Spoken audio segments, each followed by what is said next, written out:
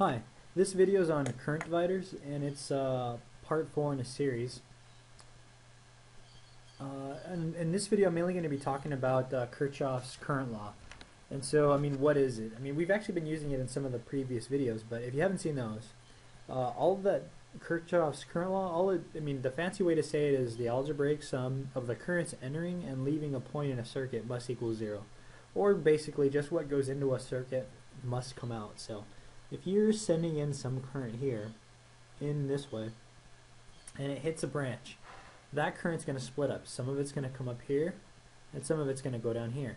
But when it does that, this current I1 and I2, those two are going to equal up to I1. And that's all it's saying. That's it. So I mean, you don't have to think too much on that. That's all it is. So let's scroll down a little bit and see if I can scroll down. My mouse isn't working too well. So here, for instance, if you're going to write this down and try to solve it, you would say, okay, so the current in I1, and you'd say is equal to I1 plus I3, or I2 plus I3.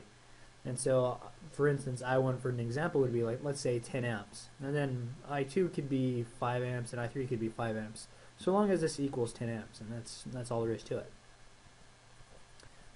Let's go down to this one, or you might see it in this. You might see it this way, where they'll write it like this. But I mean, again, you get the same thing. So you have the current here, the total current, IT, it's coming in, and it's just some of it's going to go down this branch, some of it's going to go down this branch, and some of it's going to go down this branch.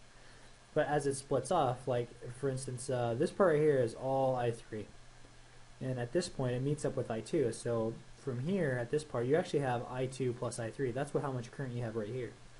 And when it meets up at this point right here, then you're going to have I1 plus I2 plus I3, or the total current. And that's pretty much how it is. Sometimes like they'll give you problems where they'll give you this current, or maybe they'll give you some of these currents, and they'll tell you to solve for the total current. But I'll do one. Actually, yeah, I'll do that one in the next video. So anyhow, I hope this helped to clarify what Kirchoff's current law is.